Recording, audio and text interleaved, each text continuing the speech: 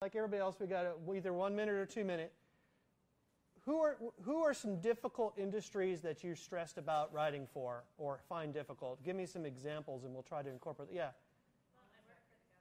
Oh, the government. They're the worst. You know, if only we made America great again, then things would be better. Sorry, was that political? No. Okay, government, that's a great example. Any other difficult to write for topics? Home inspectors. Okay, what's difficult about home inspection? No, it's just they don't want us to write about things that their customers would actually read about. Oh, yeah. Okay.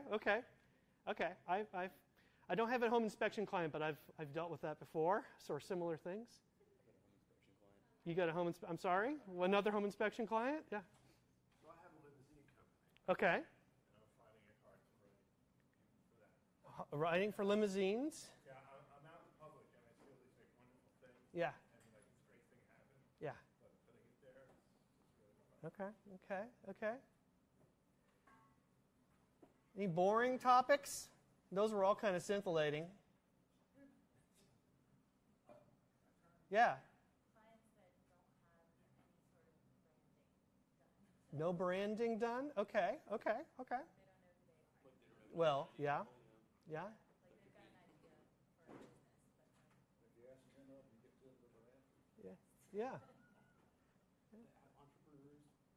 And we'll see if we can incorporate these. All right. Yeah, I don't think you need an introduction at this point. Don't need an introduction? I don't know David. I'm supposed Hi, I'm David. Yep.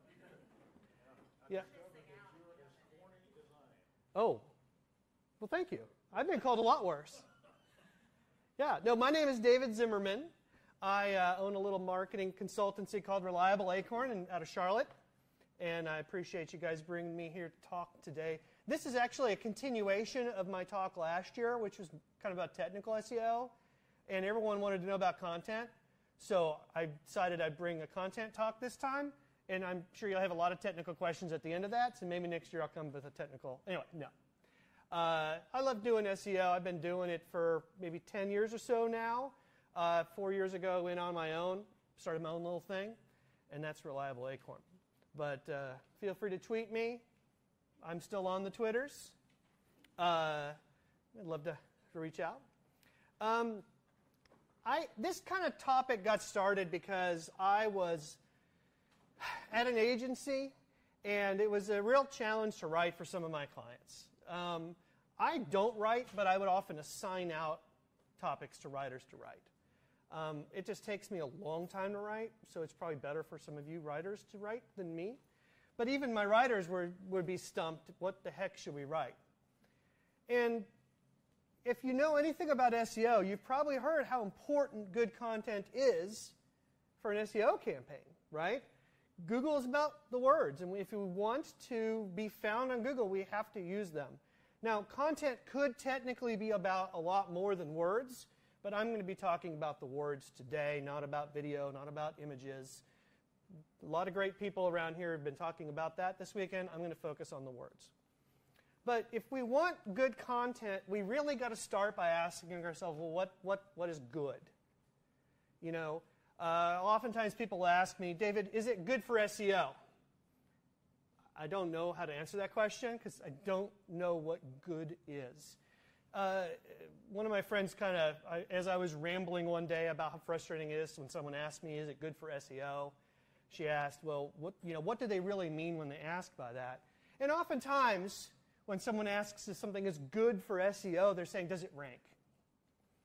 And, rank is a great thing. But is that really what you want? Because theoretically, we could think of any number of terms for which you might be able to rank. But rank doesn't necessarily mean you're going to get a visitor for it. Because just because you think of a term doesn't mean anybody else in the universe is thinking of this term right now. Right?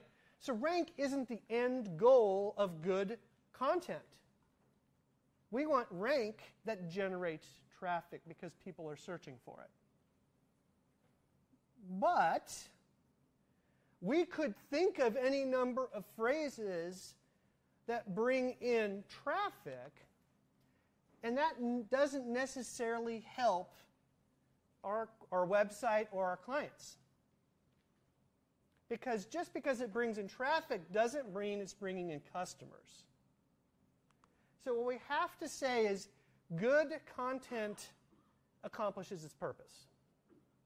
What do we want the traffic to do when it comes to our site? And that can be varied based on the type of content you're producing.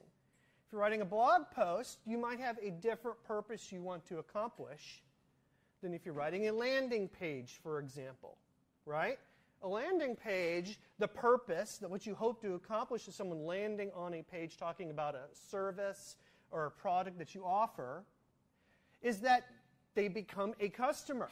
They contact you through your lead form. They call you over the phone. You want the purpose of that landing page to bring in the customer. So don't be distracted by rank when we talk about SEO.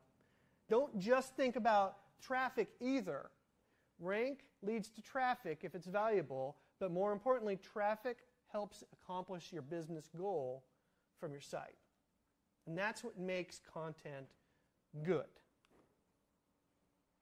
So, if we talk about good content, we have to talk for a moment about what are the requirements of something that makes it good for content-wise. And the first place we've got to start is focusing on our audience. Now, when I worked at an agency, I'm going to say a bad word here. I hope they don't bleep it out. Keyword. I forbade my team from using the word keyword. Because when people think of the keyword, they get so laser focused, it becomes obsessed. They become obsessed with it. Google, in its algorithm nowadays, isn't necessarily thinking of a keyword. They're thinking more in terms of topic. For example, a client of mine asked me the other day, should we use the word cybersecurity or cyber security? The answer is, who cares? Because Google knows it's the same thing. Those of you guys who've done SEO for a while, you remember when we used to produce a page for lawyers and another page for attorneys? Right? We used to do that. No, Google knows they're synonymous. If you're in England, they might even include barrister in that. I don't know. I don't do SEO for lawyers in England. But the point is, let's not think in terms of the keyword. Let's think of in terms of our audience. What do our potential customers search for? And when we start to think about what makes good content and we're thinking about what our customers are searching for, this will also prevent us from making some common